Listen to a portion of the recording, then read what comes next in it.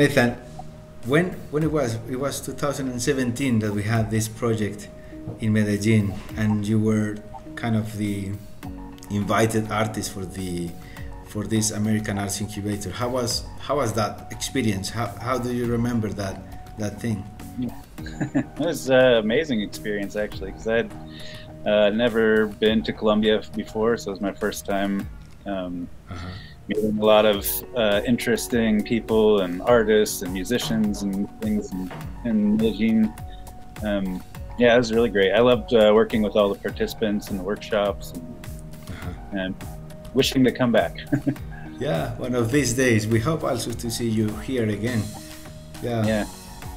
We had actually a lot of fun. I mean, we had. I know that the topic that you brought is quite sensitive. It is not easy to to think about peace and yeah, how is art doing any transformation in the period that we have, and how it was really challenging, like to think. But I remember that you said something really special, like in order to to be more peaceful or to bring peace, what we have to do is to listen.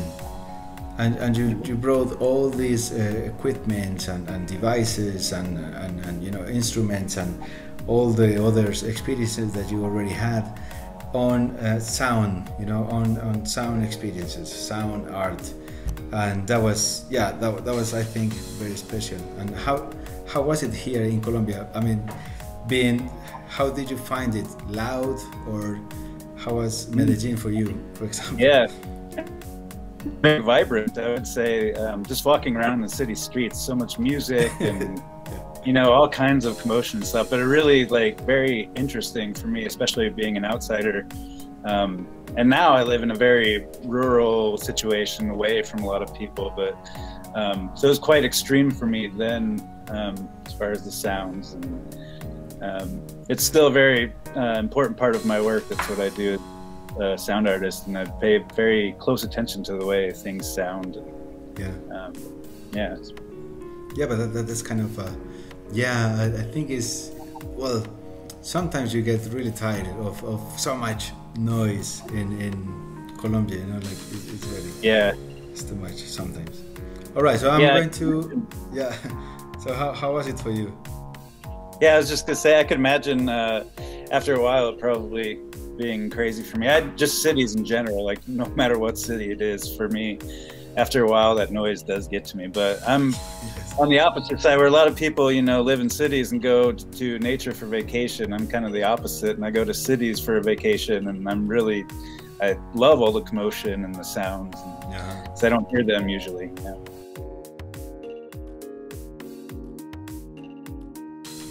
For me, it's not really a matter of choice. It's just what interests me, no matter what I'm doing. If it's more traditional, like painting or drawing or making sounds, building things with my hands, I just find kind of this sort of meditational release that I have to make art. It's not really... So this image here was a piece called Samadhi, and I had lived abroad in India and Sri Lanka for a long time before my master's degree, and I came back to the United States to do my master's, and this is one of my first projects, which takes some of the traditional music of India, and in my degree it was a digital arts and new media program, so we were working with robotics and things like that, and I mechanized all of these instruments to perform these sort of really long, drony soundscape pieces. And I think this image for me in that piece shows kind of how art is a release for me, because I was still, kind of shell-shocked coming into my previous culture, leaving the one that I had spent so long, inundated with. And so this piece was almost a way for me to release a lot of those feelings that I had, and kind of reminiscent of the time and where my mind space was when I created that piece. And actually, India is one of those countries that has this culture that is very rich in colors, images, imagery, and Yeah. sounds and music, and it's everything like they are like very secure of their own beauty. So it is very special that all that inspiration brought you through art.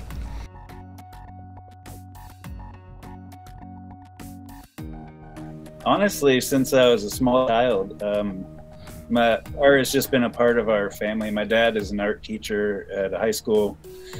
He's just retired this year, actually, but I grew up with art. It was always part of my life, and I mean, I can remember from being a small child to like always having a sketchbook and pens and pencils, and wherever I'd go, my parents would keep me busy with that. So I kind of feel like, it was just born into me. I don't know. I mean, it's what I wanted to be as a kid. And if you look back to my grade school, you see all of my notes were just sketches. I hardly ever took the notes that I was supposed to. By high school, I had all art classes, and it was just never really anything else for me, but what I love to do. It's interesting that like every child under 6th year, if you give them a pencil and a paper, they will start drawing immediately.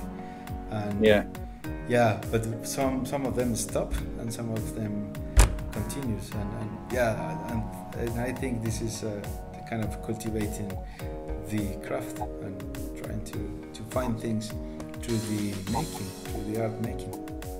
Yeah, absolutely.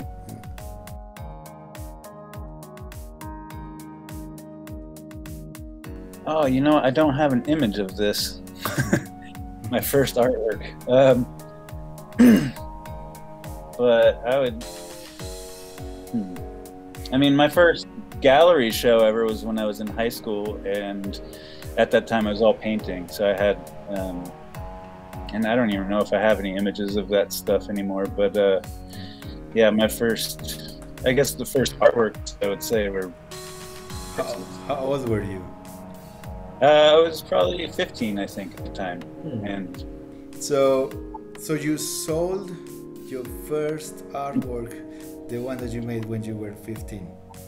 Yeah, so I guess that's my first art show. I was making art, like I said, since I was a child, but to be considered an artist and artwork, I guess the first show I ever had was when I was 15 years old, and me and a friend had a gallery opening. And I remember selling my first piece of artwork. I was 15 years old. I think I sold it for $100, and for me that was really exciting. Yeah, must be, and yeah. And like for an artist, it's very important this practice of exhibiting, of showing the artworks, and to see the art hang on the walls, and to share with other people, to share with audiences, and it's a way to validate your own making, your own discourse, or your own voice even. Yeah. Right. Yeah, I remember. Yeah, I had an experience like pretty similar. There was a big contest on high schools, like inter high schools, like several of them from all around the city. They were participating with artworks, and we had to go to the stadium to draw an art piece, and they will collect all of them. There were more than 3,000 or something like, or maybe 5,000, and they will select the best of them.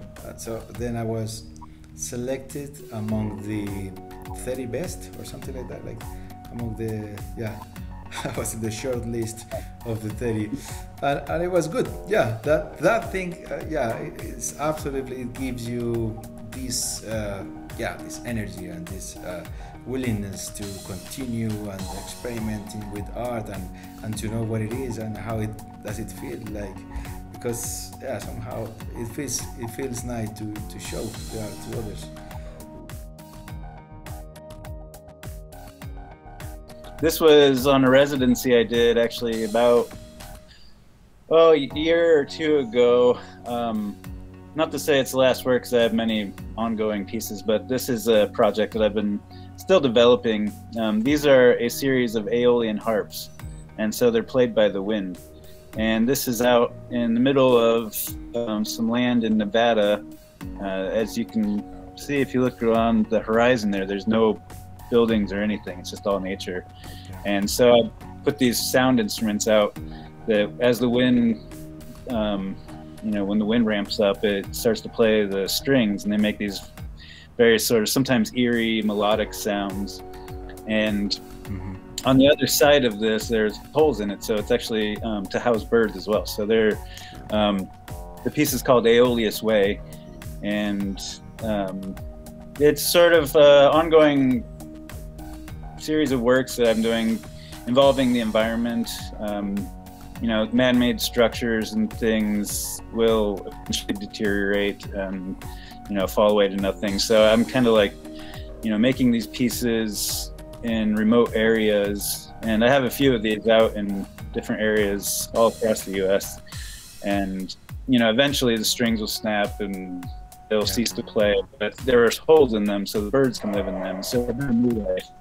So it's sort of ongoing projects that are commenting on human existence in nature, and also the whole idea of like sound playing.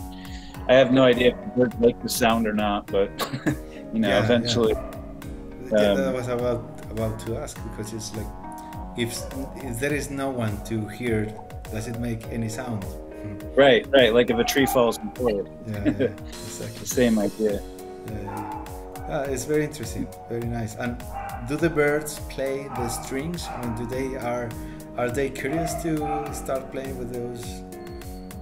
I don't know the answer to that. I've got a few out on the property where I live now here in Joshua Tree, and I see birds all over. I've never seen them like pluck the strings or anything, but that's just when the wind plays. And how are the strings tuned? Is it like a regular instrument, or does it have? Yeah. So if you look on the bottom, there's zither pins. It's based off of like a. Do you know what a zither is? Yeah. So they're basically tuned like a zither, and the interesting thing about these is that you're not playing the fundamental frequency of the string, it's playing harmonics. And so whatever I tune the strings to, even if I tuned all those strings exactly the same, the way the wind plays it, it'll create different harmonic intervals of the strings. So it'll play whatever tune it wants to, basically. Wow. Very interesting.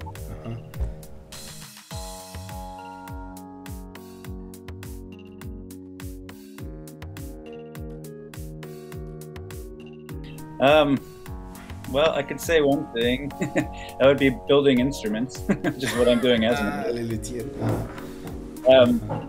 but really, actually, if I had the discipline, I would have loved to have been an astronaut. I'm very into space exploration, and that to me, like NASA and SpaceX program and things that are investigating space and cosmos really interests me a lot. I just never had the discipline to study for, and that must be. I mean, I think it's even as hard as being an artist. I mean, like, it could be, because there are some very few artists that goes to big museums and to the star system, and it's the same of, I guess, astronauts. So there are very few astronauts in the world. Yeah, it's true. There are not many. All right, Nathan. It's been a pleasure. All right. See you, Alejandro. Yeah, see you. All right. Goodbye.